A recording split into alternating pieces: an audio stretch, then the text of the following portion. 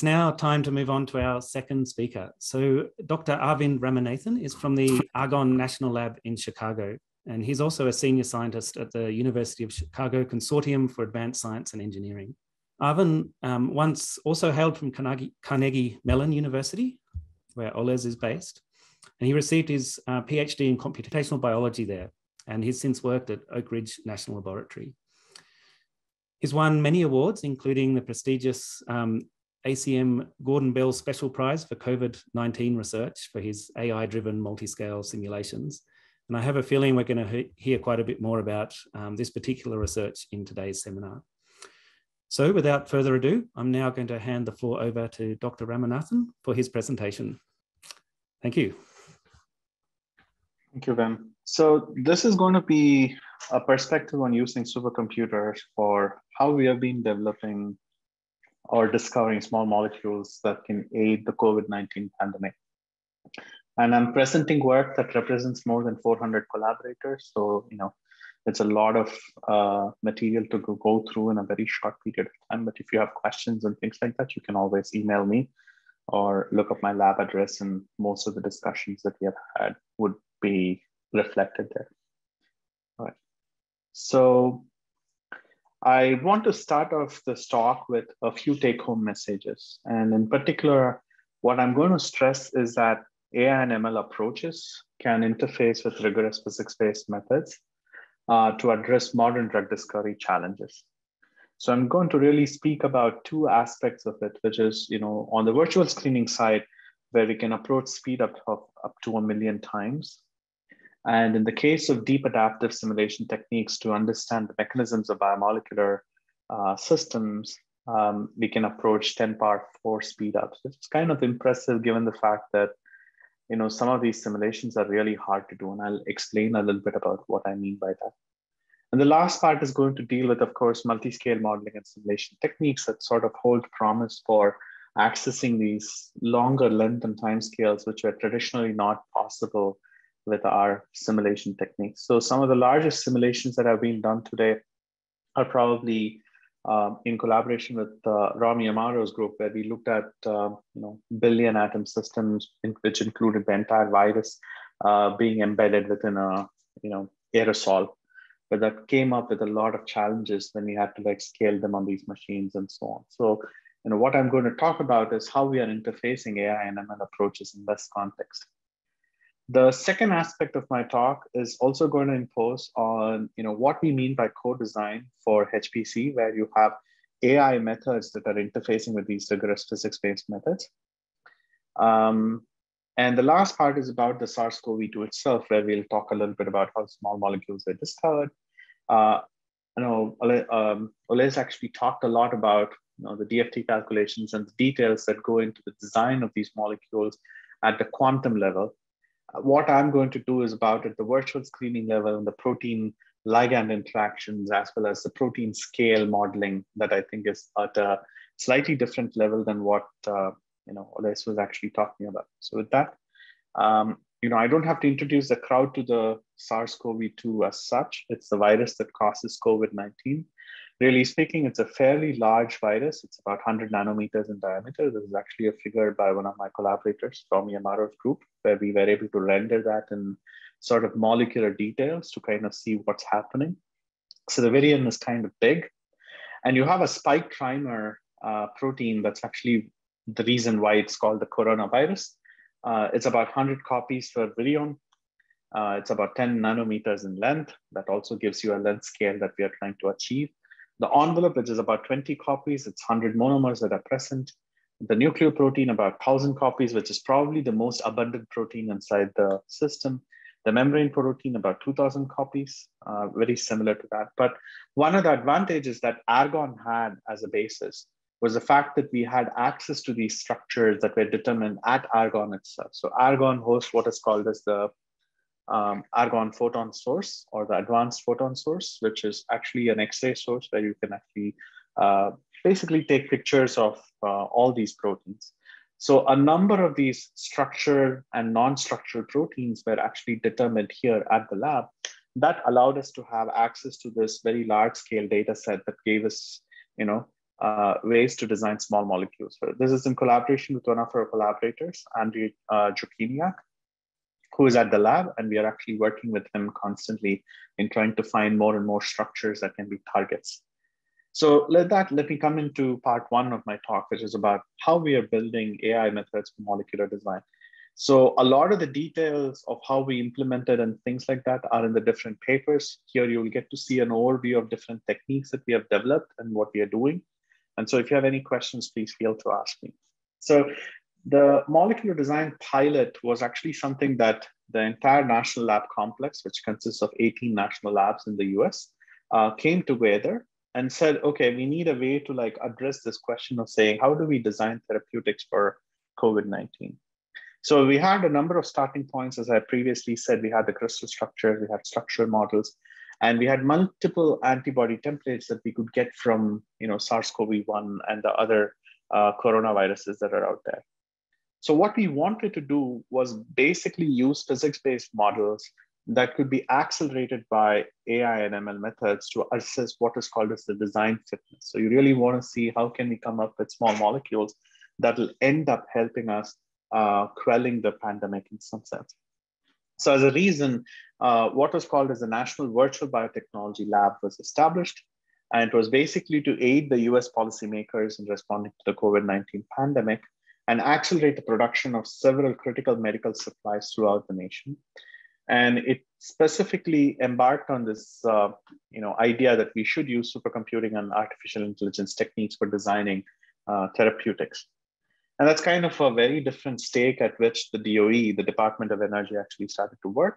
But this also led us to get this US Secretary of Energy award for recognition of what we did as we brought these supercomputers to work for discovering new therapeutics. And what do we mean by this? If you really look at the chemical space, this is extremely large. It's about 10 power 68. And the drugs that you can actually design are probably much smaller space. And they're very filtered and very specific to the protein of interest that you're targeting. So unfortunately, this makes it extremely complex and extremely expensive. So to get a drug into the market, it takes about several $billion. And it takes on an average about 10 years, which we don't have with a pandemic-like situation like COVID. And brute force was really not an option. If you just integrate these different techniques that you have, it's actually something that you really have to worry about because you're now spending a lot of time just doing virtual screening sort of approaches or doing the sort of expensive calculations that you need to run. And so the idea of using AI-driven HPC methods to effectively accelerate the performance of these simulations was something that was just inevitable. So that's something that we decided to do from the beginning. So in order to do that, we came up with this workflow for drug discovery, which is called as Impeccable. I didn't come up with the name, as you can say, but the idea behind that was to build this multi-stage campaign that employed the selection of promising drug candidates by employing smarts at different level of this workflow. So the stage one of this, as you can see here, is about high throughput docking. But the high throughput docking is actually coming from a machine learned model that allows us to basically scale up on a large number of these compounds very quickly. And from that, we step into what is called a stage two, which is right here, where we are now doing a rigorous calculation of the binding affinity. But the binding affinity starts out to be somewhat coarse because it's very difficult to do this without appropriate sampling. So this is a place where we use AI techniques to actually enhance the sampling of these, enhance the sampling dysfunction of most of these simulations. And then once you get these improved free energy binding estimates, we get measures of stability and the protein ligand interactions that we think are important and feed that back to our machine learning model in such a way that we can drive this optimization cycle many, many times. As far as our implementation was concerned, we actually did not take the cycle through in terms of getting the measures and trying to stabilize it. That was done outside because you also need experimental data. But this is something that we started to do from the beginning, and we had good success in terms of running through this model. So the very simple question would be to say, why not dock every compound that's available? So that's actually a very fair, straightforward question. So stage one, which is about the high throughput docking I was talking about, it scans about 15,000 ligands per second on all the 6 GPUs of this machine called Summit, which was at the time the fastest supercomputer that was available. So if you have a library that is about a couple of million compounds or so, it takes about 8 hours to compute. And this is just on one receptor, receptor meaning one protein target. But unfortunately, it's just not one target that's sufficient. You have hundreds of targets that you're working with at the same time. This really becomes infeasible because you're now running at much larger scale as to what happens. But in order to actually build something of a smarts, we said, okay, why not we use something like a machine learning approach to substitute the docking work that we were doing? And the idea for doing that is fairly simple. But we needed data for it, right? So we said, okay, why not we make available all of these machine readable data sets for people to work with? So this is actually about 4 billion known molecules that are freely available. You're welcome to download it and try it, but it's all canonicalized. We have computed various features, including the moderate features and other features that people might be interested in. We have computed fingerprints. We have also generated images for them. We can do very fast similarity searches and also use deep learning and other filtering algorithms on top of this data. So this is about 4 billion known molecules that comes from Enamine database, the drug bank, binding DB, GDP, e-molecules, zinc 15, a whole bunch of stuff. And we used all of these computing resources. Nearly 2 million computing hours actually went into just computing all these features and making the machine readable so that we could actually build our models on top of this. But when you really think of how we applied the machine learning algorithm, it's a very simple idea. So instead of actually docking or predicting the docking post, which essentially means that you're creating a surrogate model for the docking, we said we'll cast it as a regression problem. The idea was to see if a molecule will bind to a given protein target so that we could filter the entire set of compounds that we have in a way that you can actually get the top ranking list. So in some sense, it's basically saying, irrespective of the docking program that you might use, all we want is to find how many compounds can we get from the top ranking list given some training data. So this still uses the same regression problem that what most machine learning models for docking do today. But instead of ranking, we said we just want to bound how many compounds we need to dock before we start seeing true hits in the data. So this is what is captured by what we call as the RES plot. And this is actually a protein receptor called as PL-Pro, where we are looking at the docking surrogate model and trying to see how many of the compounds that we need to look at before we start getting true hits. So this is actually the top Y% of the ranked computed scores, which means that this is coming from the actual docking program that you care about. And maybe it might be AutoDock, it might be Dock, it might be any program of your interest, doesn't really matter. And there is this top X% of ranked predicted scores, which is coming from your machine learning model. Again, the machine learning model can be as simple as a multi-layer perceptron or something that uses CNNs on the images because you can actually do rotation invariant formulations, which are quite well optimized. That's actually something that we used here.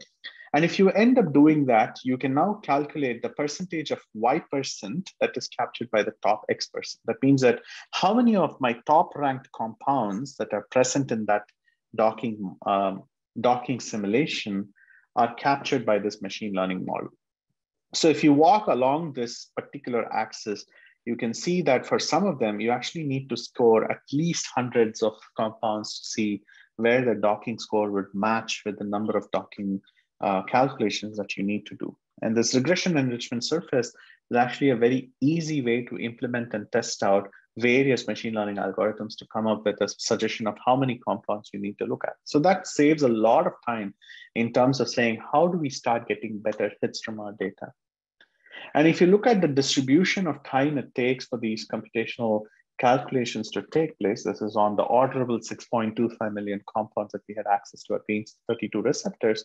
There's quite a bit of spread in terms of some of them takes even like 3,600 seconds, right? Quite a large amount of time compared to some of them, which just takes about under 500 seconds to run. So the spread of data is actually kind of important when you actually look at the data. But by doing this sort of a machine learning approach, what we were able to do was improve the utilization of the resource that we had. For example, it went up to like 95% of the machine. And we were also able to screen much larger libraries than that is traditionally possible. So for example, we were able to screen like 125 million compounds on 3,850 nodes on this machine called as Frontera, which is at Texas Advanced Computing Center. On Summit, using 1,000 nodes, we were able to like screen 57 million compounds and achieved a utilization of 95%, which is pretty awesome given in how we are able to run these calculations at scale. So this machine learning approach really provides nearly 50,000x speed up just by using a very simple idea behind it, which is to say, how can I rank the top number of compounds that I'm seeing from the data? So now you got a big,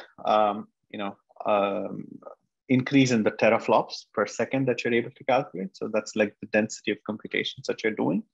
And with about 1,536 GPUs, we were able to screen about 319,000 ligands per second, which is really like at the scale of some of the code that's present in terms of how we can use this. So now this question becomes, how do we expand on the chemical space that we can observe? So this physics-based models are really guided by a certain number of actions if you really think about it. So you can have some fragments that are added to it, or you can search for a fragment that you want to attach to the molecule, or you do some fingerprint searches, which allows you to say what motifs of these compounds are really good. And you can have like reaction synthesis models that tells you how you synthesize a new molecule or not. So these physics-based molecular simulations allow us to capture this existing structure, model these ligands, and then tell us what sort of observables that we can get from these simulations, which includes the coordinates, the raw trajectories, the experimental data, perhaps for some of them, where we know that some of them are good inhibitors, some of them are not, and 2D images of these compounds as to where they might be sitting, and how we might be able to capture the interactions and so on. And then there are certain rewards that you might want to optimize against, which includes the free energy of interaction, maybe even a rough free energy interaction like MMGBSA or MMPBSA, docking scores, or RMSD and other metrics that you're seeing. Now you can actually embed this within an ML-driven optimization approach. So sometimes you can also do it with hand optimization methods like neural network scoring functions. And I think Alice and others actually have talked a lot about this sort of scoring functions that they can build, or evaluation metrics that they can build, or even expert written approaches, maybe even some algorithm that we know is going to be really cool when it comes to like adding these molecules. So if you were to take this as a cycle, now you can expand on this compound space that is explored by AI. And this was a very simple idea that we said, okay, why don't we use this for designing new molecules that can help us look at them? So now you can actually think of these molecules that are organized in terms of their individual fragments. So you're now starting with these individual fragments, and these ligands at the leaf level that you see here on this graph. I'm sorry, this is not very visible, but this is about 6 million compounds that I was talking about before, which is this orderable compounds from MQL data set. And now we have presented this data in a radial format, where the nodes are actually fragments or ligands. So the leaf edges are basically full ligands, fully formed ligands. And each of the nodes that are connected to it are the fragments that contribute to forming that particular ligand.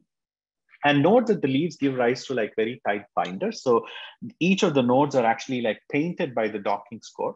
So some of them you can see are grayish in color, which means that they don't really bind. You don't get a good value. Some of them are reddish in color, which means that they have like good binding values. Some of them are bluish in color, which means that they're probably, high docking value scores. But as you move along from one fragment to the other, you can see that some addition of fragments lets you get better binding. For example, from the red to a slightly more red to a slightly darker red and completely red. And sometimes what happens is when you add them, they actually abrogate the binding, which means that the binding scores actually, become smaller. So if you use random walk theory, or if you use PageRank-like algorithms, which is something that Google uses all the time, you might be able to dynamically prune this very large space of chemicals into obtaining something that's more relevant for the scores of binding that you're looking at. So really speaking, you're now pruning the chemical space in such a way that you can actually look at it. So we said, does it really work in the real world? So one of the proteins that we took was this protein called as JAK2 kinase. And that's actually fragments that are available for looking at what happens. So you have like 4 or 5 different fragments, which are the primitives from which you can actually look at them. And you connect all of these compounds together by various combinations of these graphs. So chemical graphs that are just put together. And at each step that you can see, these combinations actually let you increase the total score of binding. And not only do they optimize the binding, they also optimize the interactions with the protein, which is kind of important. So at the end of the day, when you actually like take these 4 fragments and put them together with the different bonding structures that you see here, you ended up with this ligand called as baricitinib. So it really points out the fact that if you use graph traversal-based methods, you should be able to discover good inhibitors for various proteins of interest. So this is something where we use PageRank-based approaches for looking at strong binding inhibitors of the main protease from the SARS-CoV-2 system. And what is interesting to see is that with respect to these different fragments, we were already getting like decent scores. So for example, you have this molecule, which is 1,2,4-oxidazole, which is actually having a score of minus 4.98, which is kind of okay. It's not that bad. But when it actually gets them together with a molecular fragment, it occupies all the 4 binding sites, and it actually has been an inhibitor for this particular protein, which is kind of cool because it would have been very hard to discover the sort of combinations of molecules that lead to better binding compounds. Now, we asked this question, can we make this something more useful as a machine learning model for actually learning? So this is something of an approach where we use reinforcement learning sort of ideas here. So expert guided fragment growth is what we call it.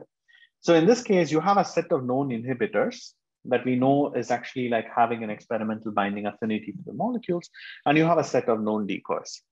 And the experiment setup was basically to show that we can start with a decoy and basically take it towards a known inhibitor. So you're starting from a decoy molecule, which you know is very similar to a drug, but doesn't bind to the protein of interest. But we said we could take that idea further and see how we could design a new molecule that would end up inhibiting the protein. So what you're going to see here is a movie that depicts the movement of what happens to this ligand as the simulation is running and as we change the different fragments. So in this corner, you will see a little bit of a figure that shows how the compound is changing. And then we'll show the metrics that I talked about in my previous slide about how we were using the coordinates as well as the GBSA or PBSA values that we were tracking over the course of this simulation. Okay, so let me play the movie. And this is JAK2 kinase. A lot of known inhibitors do exist. So here is the molecule that starts. So it's actually like now replacing a small fragment of it. And then basically you're looking at the docking score, which was one of the metrics I said, and the GBSA value that tells you the free energy value for that particular drug. And now we are going to replace every fragment, and you can actually see how that evolves over time. So now we did a basic change. Within 3 steps, it started to come together. And now the docking scores have increased from -6 all the way to like -17 in some cases. And then the GBSA is actually going in the right direction where it is actually decreasing. You saw some more molecules added to it. Some more fragments added to it, I'm sorry. And then you can actually see this go up and down, eventually coming to a point where it actually does something very weird. Just wait for it to happen. There you go. So you can see that there is a big jump in energy and then comes back to some sort of a normal value. So as I played this movie, what is important to note is the fact that we are showing you how the protein also responds. For example, the side chains of the arginines and everything that are actually like interacting with the drug, how important it is in terms of like forming those interactions and why we need to do that as part of this entire solution. So this kind of helps us look at ways in which we can sculpt the molecule. And you can also place that in the context of VR and things like that, where you can bring the medicinal chemist in terms of augmenting what the human is seeing with the AI-based decisions that it is making. So this is something that is kind of cool for us. But if you were to put that all together, within even like about 25 iterations or so, where we started with the average docking score of about -5, which is actually on the Forer scale, we were able to quickly optimize it to something about -17 or so. And it also leads you to look at the minima in the MMGBSA space that allows us to look at favorable binding forces, favorable binding energies that gives rise to like good pocket structures where we can target these molecules. And because you're now tracking the conformational changes that are there, you can actually see that there are at least 3 states. So 1, 2, and 3 that are marked up here, where the conformational states are really favorable for binding. So you can see that the GBSA values are quite low there. And so that's actually an indicator that these points on the landscape are good in terms of like sampling, and it also gives us access to these binding pocket structures that might be good. There's another substate which probably wasted a little bit of time by looking at some things that are not really good for binding. So kind of concludes the story where we could take this workflow and design a new inhibitor for the main protease.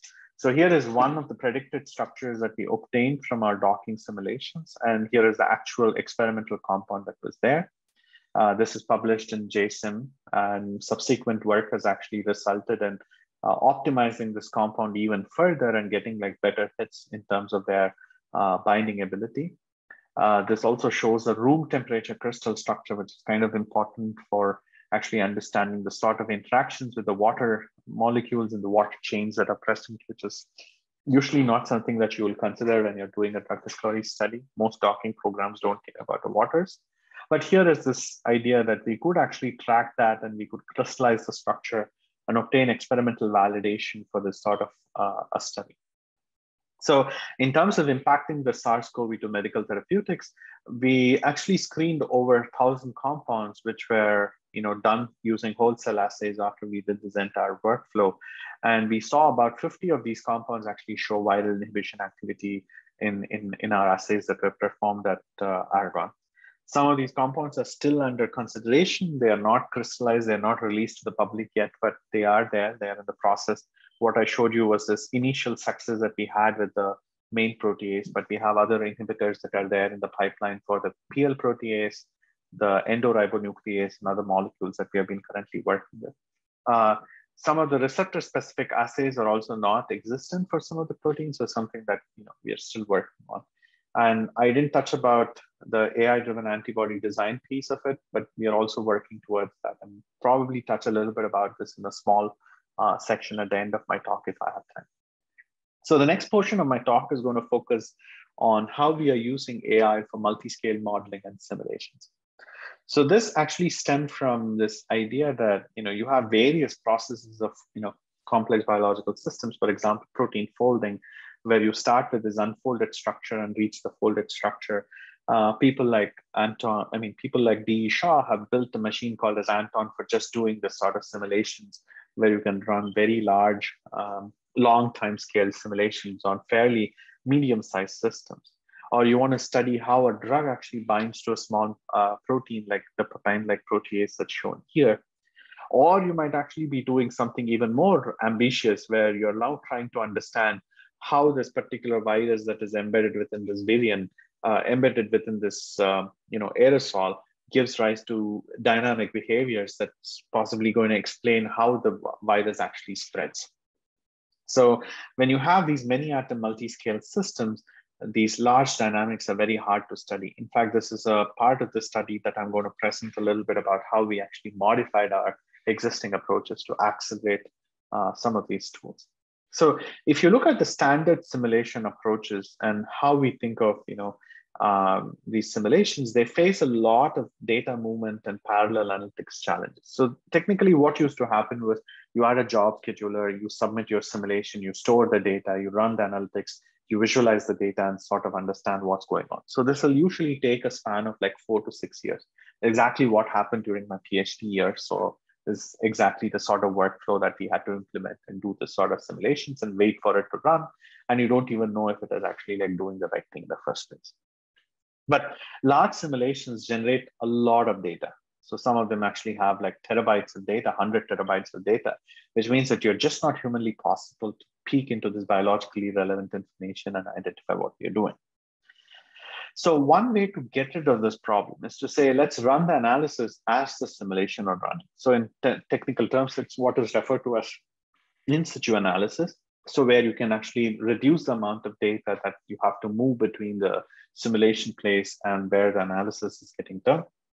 you sort of provide online monitoring and feedback for the simulation as it is running. So in order to implement that, we went with something called as the Ensemble Toolkit workflow, which is implemented using what is called as a radical cyber tools workflow system. And I'll point you to that in the end of the talk, but this idea was very simple. You have a pipeline of these simulations that are running. Say you have 120 simulations that are running. You basically exchange some data, which allows you to collect the information that you want. And you run your training algorithm, maybe a standard machine learning algorithm, which is not deep learning, or it can be a deep learning algorithm. That kind of brings about different aspects of, how do you schedule these jobs and work with them and so on.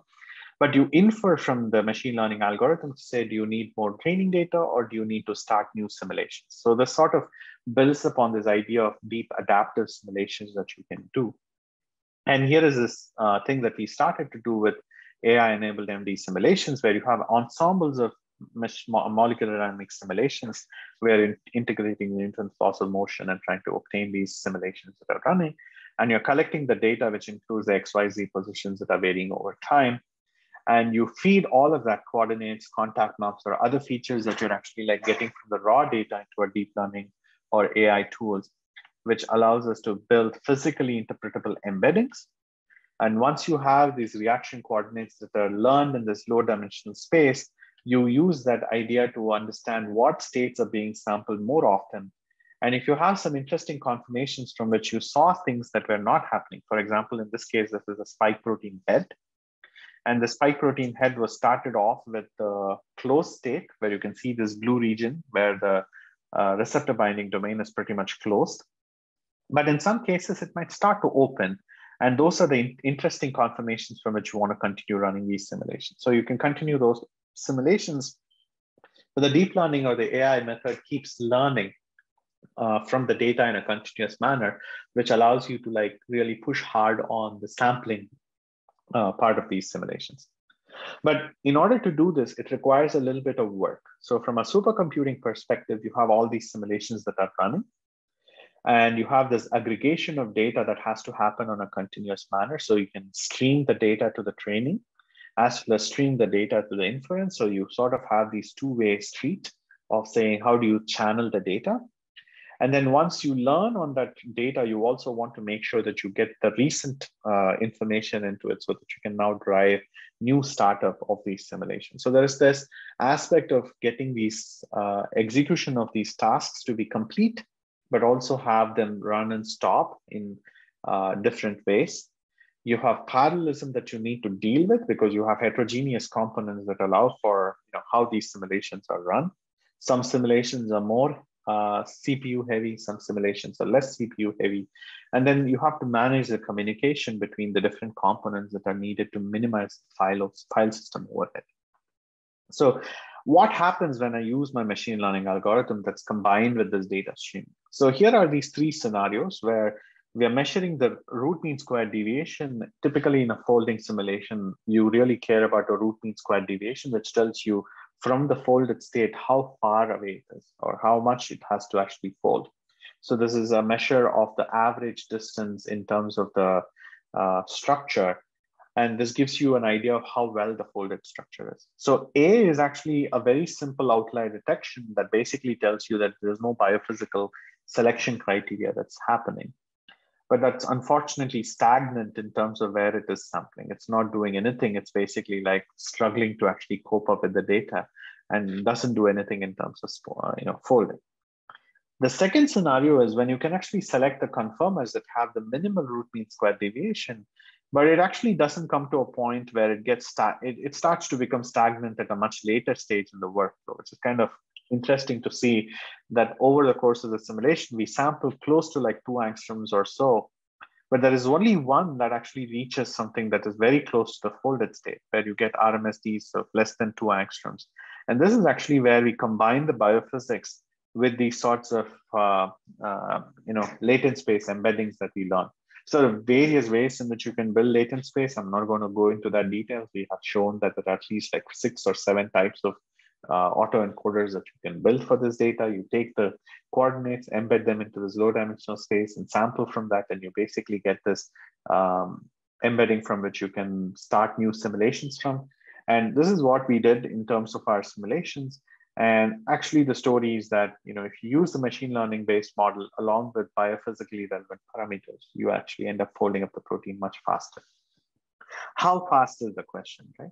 So now what we are showing to you is this big plot. It takes a little bit of time to understand. So this is actually the physical time of the simulation, so microseconds of simulations that were carried out, and the sampling ratio that basically measures the amount of states that were seen in our simulations.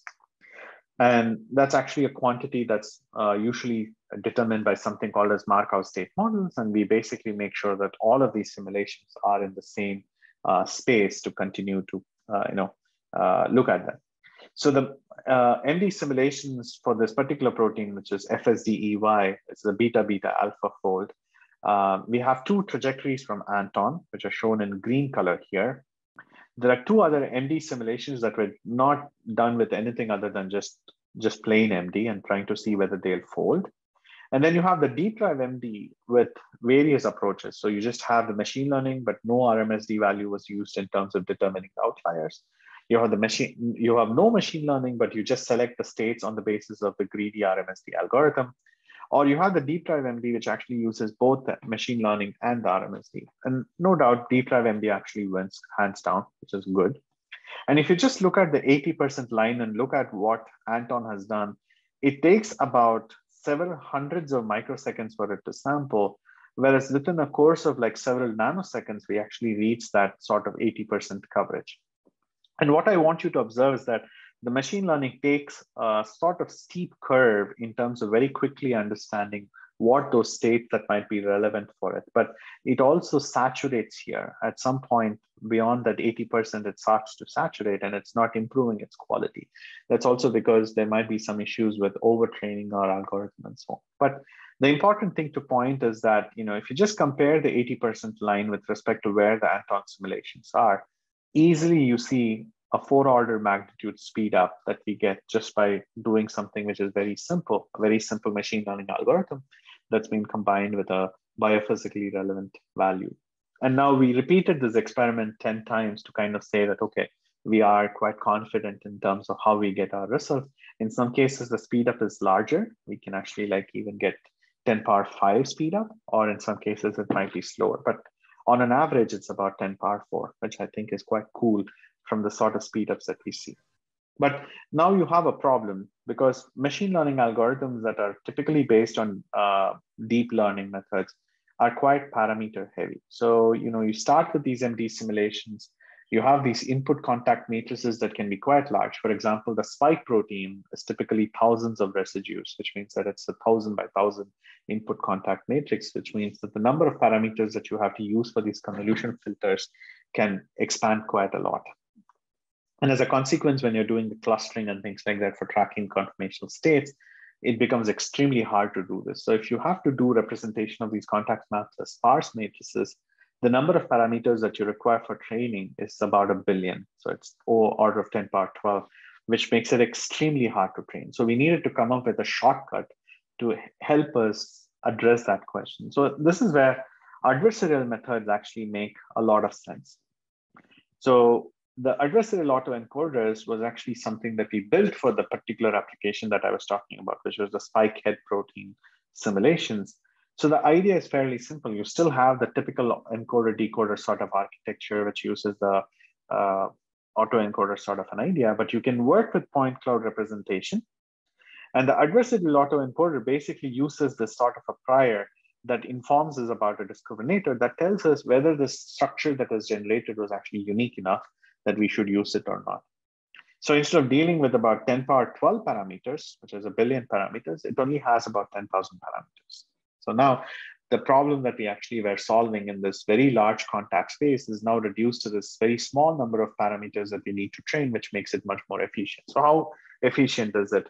So deep drive MD actually does quite well. So the memory performance, if you were to use this variational autoencoder that I was talking to you about before, it is about O of n squared in terms of the amount of memory it requires. So if you were to do the spike monomer, spike dimer, and spike trimer, very easily we'll overwhelm the memory of the system.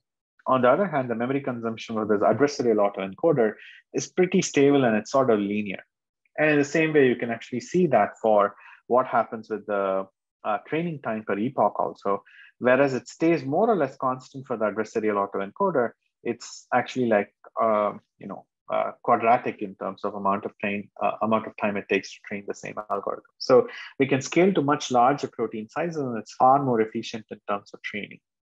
So this almost constant cost of training time and better scaling actually allows us to do something for the spike protein, where you can actually learn a latent space that's kind of spans this, as the simulations are running. So now each of the simulation points are shown as a dot, and that latent space is actually clustered using TSNE. Of course, TSNE is one method to do it. There are various approaches in doing this, but one of the snapshots I'm showing you right there is this blue ball, where you can actually see that the entire detail of the spike protein is present. The RBD is actually in a closed state, right? So it's in the closed state. But now let me play another movie where you can actually see this entire thing now combined, and ultimately it reaches a point where it's actually like completely open. So you can actually see this where it completely opens up, and the spike protein is actually sampled within the course of these learned simulations. So now what we can do is ask questions of actually transferring what happens when it is complex with this ACE2 receptor. So here is a movie that kind of depicts what happens when the ACE2 receptor is bound. It actually ends up moving the stop areas of the protein quite a bit. And that's actually kind of interesting, because something we did not really expect in terms of the training was that it was only trained on the spike head region when we started, but it's now starting to detect motions in other regions of the protein. It's learning those motions on the fly, which is kind of cool for how a deep learning algorithm really works. So in this case, we are now showing a region where it's actually like completely twisted. And that has important implications for just understanding how the spike protein and the ACE2 might interact. So in terms of the effective scientific performance, if you just think of the spike protein as this huge flower-like structure that's shown here, with the hip, the knee, and the ankle regions, and we actually track them. I'm just showing you the knee and the hip regions. So when we were doing this very long time scale simulations for about 500 nanoseconds or so without Deep Drive MD, they were able to sample only about 30 degrees in terms of the overall motion.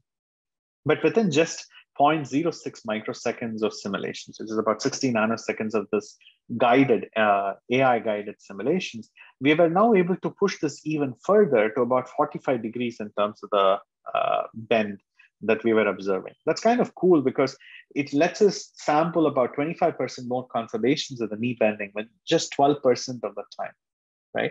So that's kind of ability to scale up on much larger systems in terms of how we learn to do it on the spike protein, which is a very challenging system to study. And without the amount of sampling that you wanted to do, if you just ran an MD simulation, you would just see this thing just standing like a rock. And now with the AI-based methods, we are able to like push it beyond the borders of saying, okay, it can actually bend. It has like experimental data that can also confirm that these bends are actually like physically viable. So now let me get into the other portion where we are doing multi-scale, really in terms of the multi-scale ideas. So here is this thing where we are looking at the virus life cycle. So the coronavirus attaches itself to your human cell, for example. And after it attaches itself to the human cell by the ACE2 receptor, which is what we were studying thus far, it releases its genetic material inside the cell. And once it releases the genetic material, this is now transcribed by the host ribosome, which is what is shown here, to actually produce all of the proteins that the proteome encodes. And all of these proteins that are encoded now form what is called as a replication transcription complex, which is a fairly large complex within the system. So this is a fairly large photocopier of the cell, viral cell basically. And it tries to like make copies of its RNA. And what it is composed of is this very large complex of various components, which keeps pushing the DNA material to produce more and more virus. So the idea was, if we were to stop this replication transcription complex from functioning, we could actually get to a point where we can treat the disease as such. But the replication transcription complex, as I said, it's a fairly large complex consisting of all these non-structural proteins that are complex together. And you have to actually study how the RNA unwinds in order for the RNA to get transcribed into its original structure, how it gets copied basically. So the idea behind this was, now that we had access to cryo-EM data, albeit low resolution data, but somehow we wanted to move that into all atom simulations where we could actually study all of the conformations that might be present or that might be represented in the cryo data. But unfortunately, that's a very hard problem. And that's where we actually said, okay, we need an intermediate representation that allows us to take these density representations into something that's more feasible for all atom simulations. So that's guided by AI. So the AI method actually starts with these sorts of images that we get from the cryo-EM data that's placed on a grid. And we built something called as fluctuating finite element analysis with a collaborator at UK, Sarah Harris from the University of Leeds. And now we can actually use custom meshing for cryo-EM data and build finite element models of these protein structures.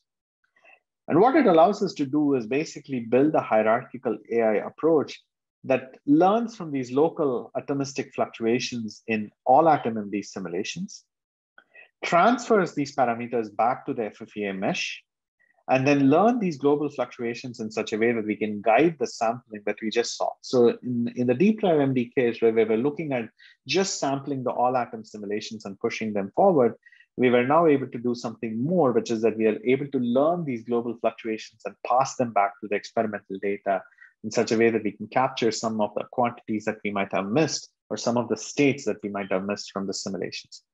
So what is this fluctuating finite element methodology? It's basically a representation of proteins as viscoelastic continuum solids. It uses a 612 Lennard-Jones potential with a repulsive potential that is proportional to the overlapping volumes.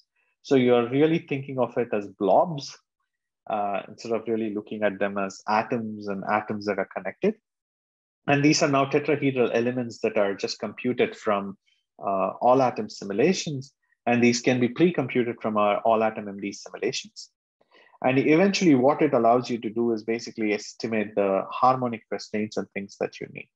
And the physics is evaluated over the tetrahedral elements. And this is basically Newton's laws of motion, where you are measuring the change in the velocity for each of these phases and the elements that you're looking at with respect to the density that you've captured. And you have the viscous stress, the elastic stress, and an additional parameter, what is called as a thermal noise that we add, because there is natural fluctuations in these boundaries that you can use. And there might be an external force that you apply on the system that's coming from solvent or that's coming from all atom simulations in terms of these harmonic restraints that we talk about. And you can basically run these simulations at any scale that you want. But when Sarah runs these simulations, she only has access to this Lennard-Jones potential. The rest of it has to be fed back from the all atom simulations that we were doing. And that's actually something that we implemented using a hierarchy of hierarchy of AI approaches. But before that, the all atom simulations themselves had to be scaled on, what are called as the DGX A100 machines, which are basically NVIDIA machines, which have like an AMD processor connected to 8 A100 GPUs. So on these machines, we could actually get to a point where we can accelerate the sampling of a 1.1 million atoms and obtain about 64 nanoseconds per day performance. And with a 2.2 million atom RTC, we can actually get to about 32 nanoseconds per day. And now the reason you actually see this sort of behavior is the fact that it's coming from the PME limit scalability in terms of how these machines are implemented and how we have to accelerate them on these very dense nodes that we are looking at. And in terms of the hierarchical AI approaches, we actually built something that could capture the global and local fluctuations that we are observing. So you're now coupling FFEA simulations with all atom MD simulations. So we had to build something called as anharmonic conformation analysis enabled autoencoders, which captures these global RTC scale fluctuations from the FFEA simulations. Use that and encode them using variational autoencoders. That any one of the variational autoencoders are fine, but we use the adversarial autoencoder in this case. You identify the conformation states that have been sampled by each of the subunits so that you can actually input them back into these all atom simulations. And finally, you also have a graph neural operator that allows you to surrogate the MD simulations at very short time scales in order to obtain these latent space representations that allows us to capture the fluctuations. So now you can see that there are like hierarchy of machine learning codes that have to come together along with these sorts of simulations. That's where the speciality of this workflow kind of becomes important. So how do you coordinate all these learning and HPC simulation jobs at the same time becomes a problem. But one aspect that I want to talk about is how do we scale these variational autoencoders when you have proteins that have various sizes that are present in this particular sample. So as I showed you before, some of these proteins are like 1,000 residues long. Some of the proteins are only like 25 residues. Some of the proteins are like hundreds of residues. So you need to worry about the size and the mismatch in shape of the, how we run these simulations. As a consequence, we had to resort to training these algorithms on something called as Cerebrus CS2, which is a specialized chip for training just AI-based methods or deep learning methods. So the AI-based methods were accelerated on the Cerebrus chip. And one of the things that we saw is with about 500 residues or so, it matches up a system that has about 8 GPUs. And that's kind of cool because it allows you to like look at systems where you can actually scale it to much larger number of GPUs on a system like Summit. So the thing is that the Summit is not the best GPUs in the world because they only have a V100 GPU. But with 8 A100 GPUs, we were able to achieve the same result in terms of training the same network. But a single Cerebrus chip, which is one of the largest chips ever built on this planet, we were able to get results that were out of the box performance, which were optimized for these sort of systems. We were able to like push sample sizes of about 24,000. So there's really like pushes on the ability to pump in a lot of data and train the algorithms to obtain same amount of results for investing in a little bit of a specialized system for doing AI. So now you have this ability to like offload the AI training to specialized chips, but onload the simulations onto these GPUs where they really run. And you can optimize the amount of resources that you need for your training versus HPC jobs. So in order to implement this, we use something called as Balsam, distributed workflow infrastructure. So this actually couples 2 or more supercomputing sites. So Perlmutter is located in Berkeley, which is part of the NERSC Supercomputing Center. And Theta GPU is actually the Argonne Leadership Computing Facility machine. And it allows us to take into account how we run these jobs on multiple sites at the same time. It has intelligent agents that scale to multiple ensembles. It maintains asynchronous data flow, so you really are not troubled by how much data needs to be transferred. It's fault tolerant. It also manages migratable execution and allows you to scale elastically across the machine. So by taking this entire approach, we were now able to like combine the data from multiple sources, and you can actually see the all atom representation of the FFEA simulations that we learned and push them together in terms of how we could run these simulations at scale. So this is showing the all atom MD simulation as it is equilibrating over the course of several microseconds. And once you do that, you can actually unwind the RNA by taking it from one site to another. So here is this thing where it is moving from one active site and moving all the way to the NSP14, where important steps of the RNA activity actually take place. And that's actually kind of cool to see this sort of simulations come together for driving them. And eventually to a point where we can actually take them back into the FFEA simulation, where we learn the parameters for what constitutes good interaction energies between protein-protein interfaces. So you can actually study more of these long time scale and larger length scale of these simulations automatically without ever having to like understand how exactly FFEA might work in the intricacy. So that kind of allows us to bridge the gap from experimental data in terms of substates that we might have not seen at all. And it's kind of cool because eventually you want to observe these motions in the context of the experimental data. So you want to interpret the experimental data appropriately. This allows us to do one step further. Why are we doing all of this stuff? As Alice was mentioning, there were chemicals that you could actually screen in an automated fashion. We are interested in antimicrobial design, where we have designed this entire lab that's actually an automated lab, where code is the way you're actually starting to write experiments. So code will actually like control how the experiments are running. So we have these large language models that produce these experimental, peptides that look like antimicrobials.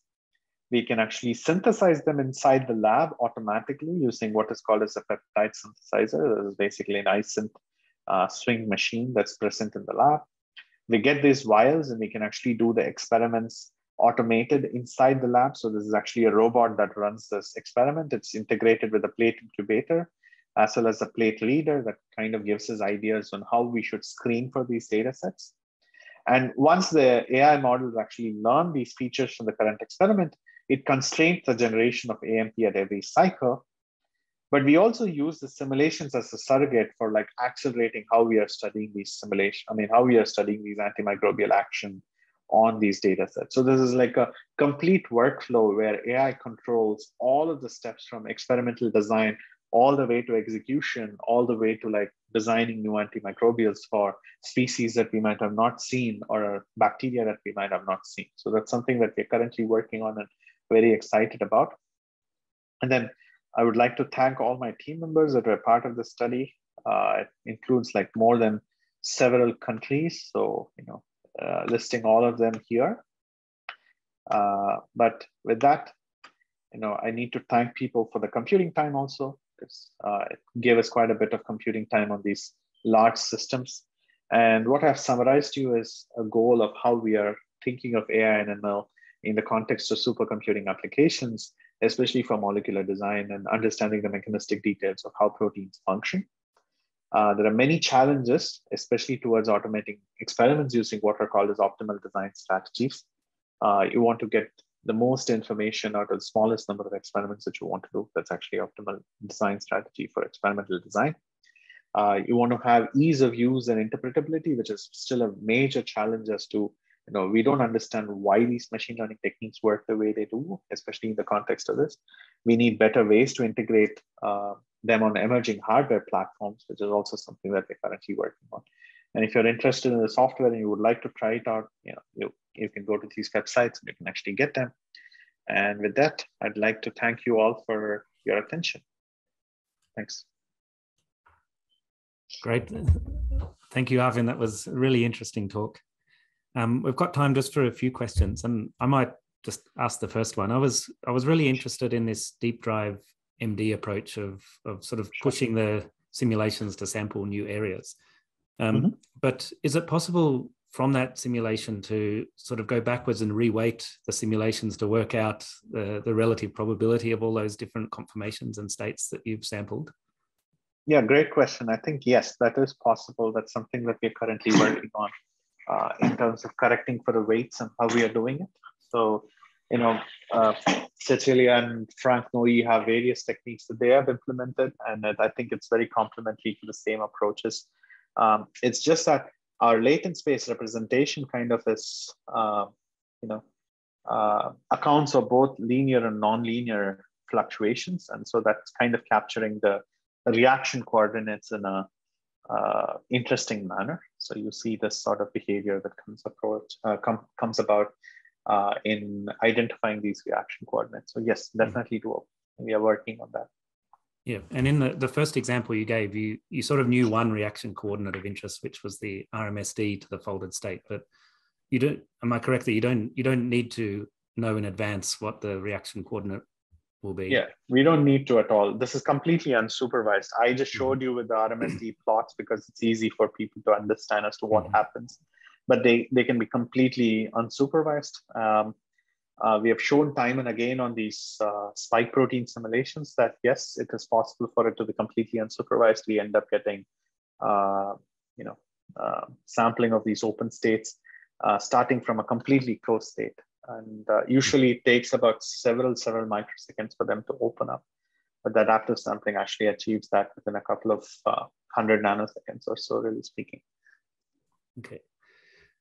I have a question from Fred, who was asking about the last section. He was asking how many tetrahedral elements were used, and are they linear or higher order elements? Great question. So mostly a question for Sarah, but I can tell you that most of them that we were using. So the finite element code that we are using is not a standard finite element code that we are using, unfortunately. That's because of this extra physics that was added to it with respect to the fluctuating elements. So, it's sort of this idea that we needed more non-linear elements added to it. And so exact number, I think, is in the paper. I don't recall the exact number, but it's there. Okay, and I might ask you just one more question before we move on, which is back to the first part on this fragment growth simulation that you showed. That was really cool simulation. I enjoyed watching that. Thank you. The different conformations of the ligand that we saw in the protein, are they coming from different docked poses, or were you actually running an MD step? No, we are running an MD step. It's actually dynamic. So it's really like running the MD step as we are running the GBSA simulations or the MMPBSA simulation. It really depends on where it goes. Yeah, okay. Yeah, I was amazed at the speed that you were getting if you were doing MD and the MMGBSA at each phase. Potentially, that's also because it's parallelized across multiple nodes, really speaking. So you can have like several spawns of these simulations that are running and very quickly occupy an entire machine if you want. But in this particular case, we limit ourselves to having a smaller number of nodes on which we are running. So we limit ourselves in that sense. Okay, we're going to have one last question before we move on, which is from Johannes, who was asking about the antimicrobial approach. Do you have a selectivity criteria against mammalian cells, excluding peptides, which are going to be active against mammalian membranes? Yeah, great question. I don't think so. Not right now. I think we need to include those aspects in terms of the biological importance and what we are learning from this story. Hopefully, in subsequent rounds of this, hopefully the experiment itself or how we are running our simulations itself is going to learn as to what's happening. So we are now collaborating with Saima Khalid at Oxford University, where they have like much better models for selectivity criteria against mammalian cells, which are coming from simulations and also like understanding the complexity of the membranes and so on. And some aspects of lipidomics that we don't understand from bacteria at all. And it's kind of crazy that even after so many years, we don't understand the organizational aspects of how bacterial membranes are put together. And only now there are like studies that are showing how important it is to know before we actually target them. So yeah, we'll have to see. Great. Well, thank you again. I think we better move on, but thanks for that excellent talk. It was really interesting. Thank you.